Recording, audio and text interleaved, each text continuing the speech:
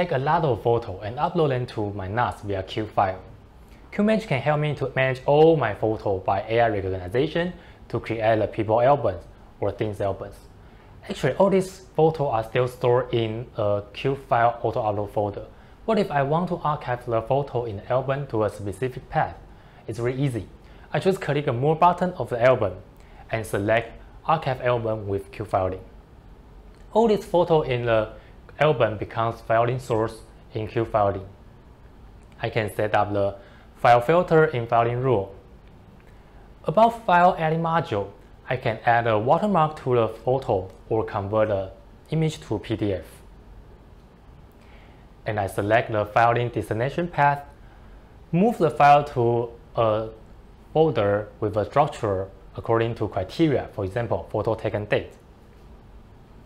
And then set up the file handling rule. Here I can set up the rule for my file batch renaming.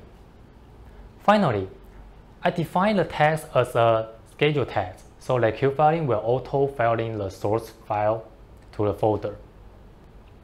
Then in the future, I take a lot of photos and upload them to my NAS via Qfile.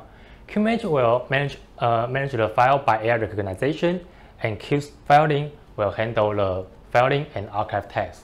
That is how easy I manage all my photos. If I want to manage other type of file, such as document, QSearch full text search engine can help me to search the file with name, context, and metadata. All the files with a specific keyword will shown here. While all these files might still scatter in different locations. To archive this file with specific keyword, I just click Create a Qfiling task. In Qfiling, I set up the filing rule and select as a schedule task.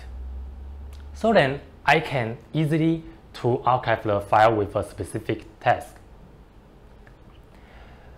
Therefore, not only the photo uploaded by Qfile, but the document shared by Qsync can be easily archived by Qfiling and managed by Qmanage AI recognition and Qsearch full text index.